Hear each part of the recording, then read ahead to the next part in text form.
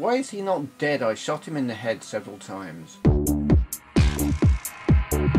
It's not a walkthrough, playthrough, review, anything like that. It's just me playing the game badly so you can see what it looks like. Okay then. This is Metal Slug on the Game Boy, being played on a Super Game Boy cartridge.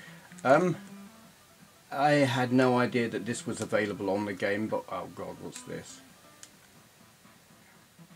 No idea this was on the Game Boy. It looks like it might be like Japanese only.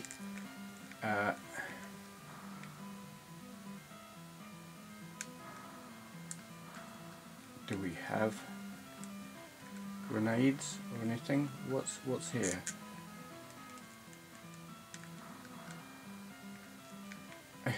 It's actually reminding me. Oh, why? I shot him. Wow. It's making me think of Joe Blade, which is not really fair because it is probably better than Joe Blade. But there's just something about it. Well, it's safe to say it's not up to the Neo Geo original.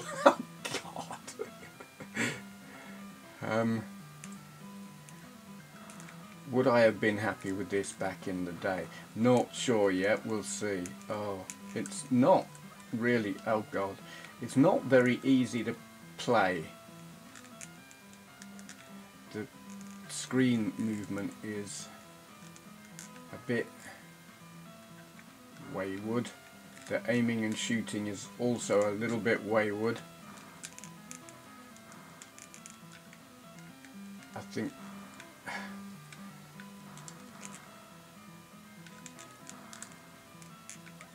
oh god. Yeah, pretty much everything about it is a bit wayward really. It's not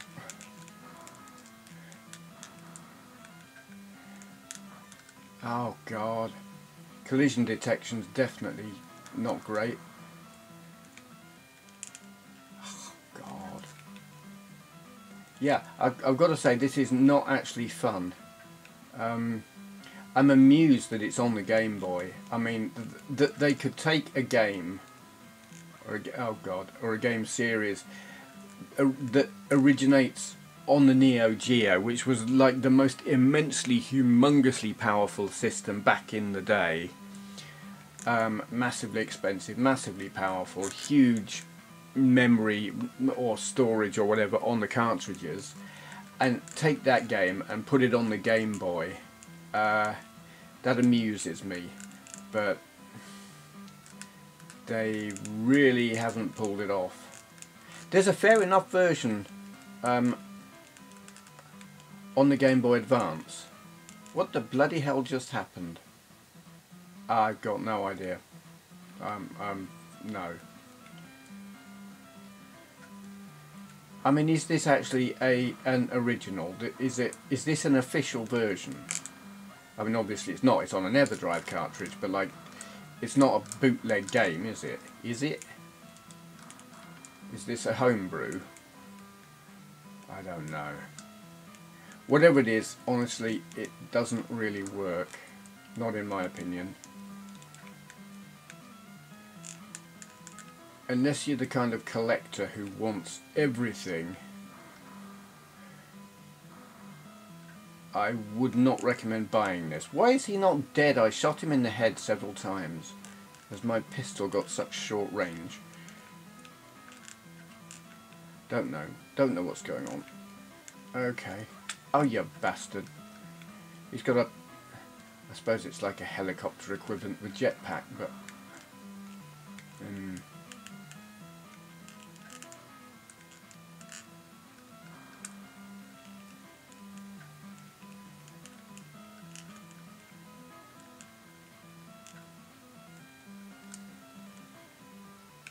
oh, get off. No, just go away. It's all so jerky and flickery and unresponsive and inaccurate. yeah, I'm going to stop now. I mean, I'm not dead, but I don't want to play. This is not fun at all. Not enjoying it. It's a shame because it's a brilliant series. I mean, it feels like a homebrew. I don't know if it is or not, but they haven't pulled it off at all, in my opinion. Okay, gonna stop there before I just get repetitive and boring. I'm probably already boring. Sorry about that. Thank you for watching. Hello. Today's question for Q&A is from Polybius81 or Polybius081 if you prefer. Link to their channel down there. Hi Steve. What are your favourite retro video game soundtracks of all time? Perhaps you could change your glasses because you can't read that properly. Perhaps you could share with us any fond memories you have of certain games and the music associated with them.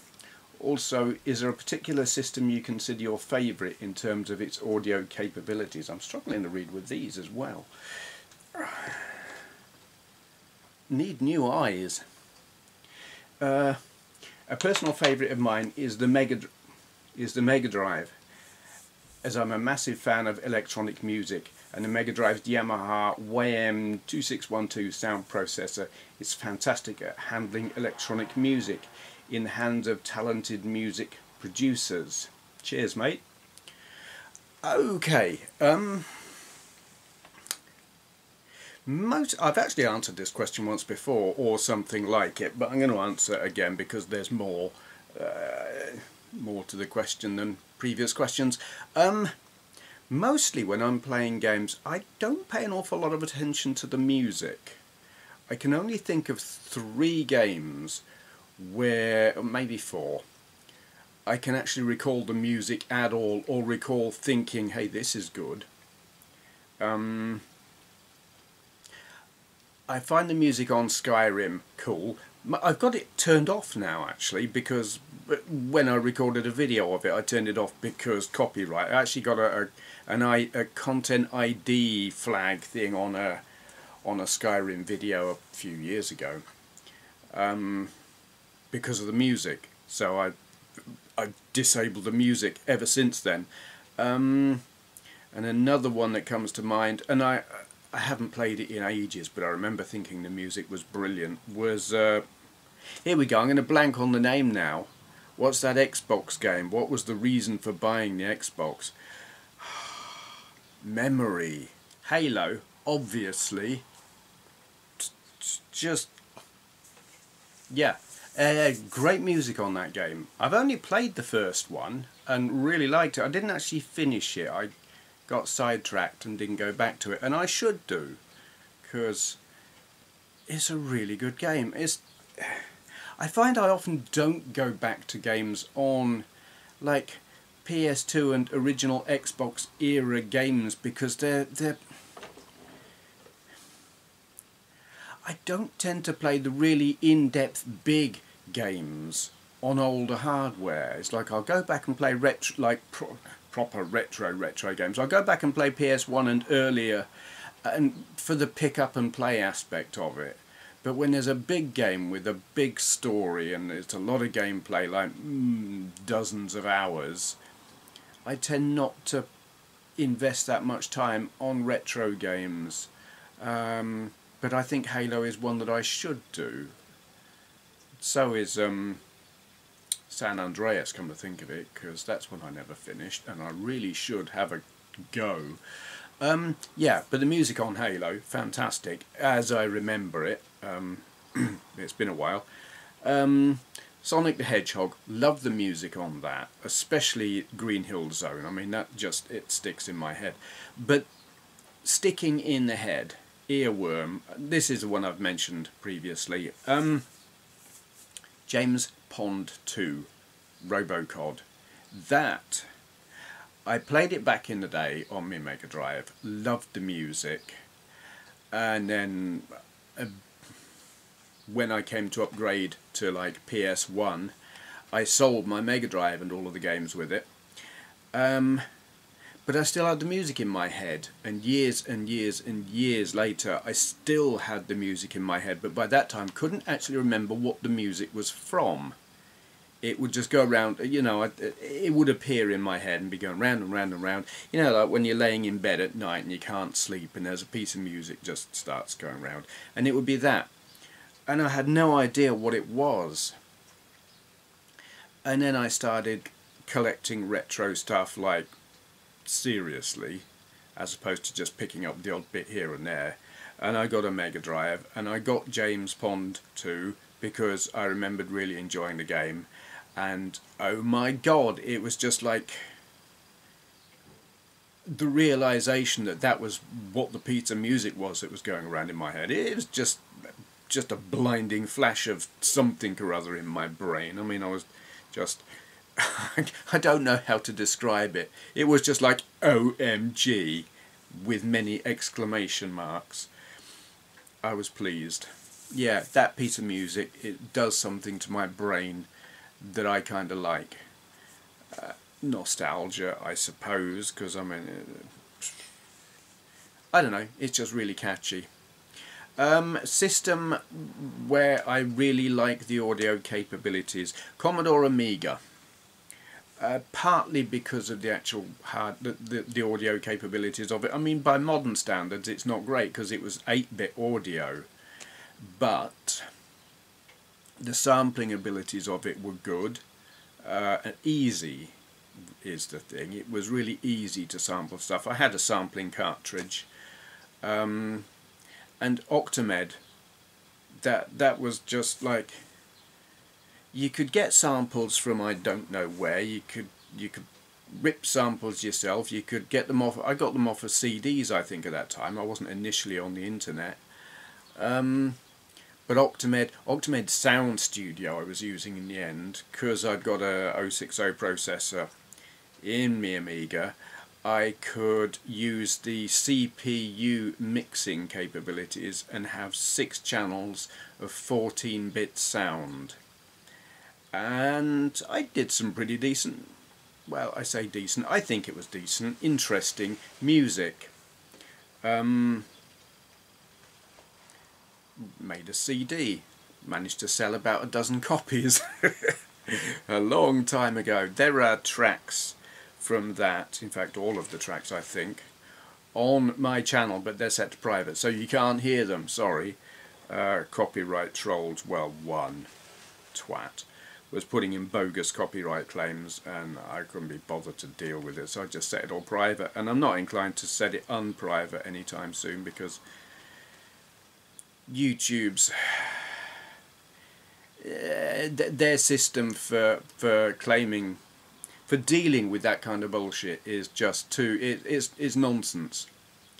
Basically, if someone claims that your music belongs to them, YouTube will penalise you, and then you gotta like counterclaim and give them your name and address, and then they can dispute that, and then you've got to take them to court, which obviously I can't afford to do. So it's like the other person, if you're not loaded, they can win. It's dumb. So I can't be bothered with all of that, so I don't put my music on anymore. Although it is on, some of it is on SoundCloud. I don't think those tracks are on SoundCloud. Not sure. Anyway. Yeah, so Commodore Amiga, purely because Octamed and sampling. Really, really cool. Yeah, I think that covers it really. Okay, anyone else who's got any questions they'd like answering in a video like this, leave your question in the comments below and begin your question with for Q&A, so I know not just to answer it in the comments. And thank you for watching. Hello, that Benway chap's got to left me to do his outro for him, lazy sod. Anyway, he puts out videos of like gameplay nonsense and stuff on a fairly regular basis, so if you don't want to miss any, hit the subscribe button, and if you've already done that, well, thank you. Oh yes, while I think of it, if you're waiting for a new video from him, why not check out his playlists? He's got around 1,500 videos, already recorded and separated into categories according to system, whatever that means. Yes. Are we done yet? Jolly good. Man's a blithering idiot if you ask me, but there you go. Right, where's the whiskey?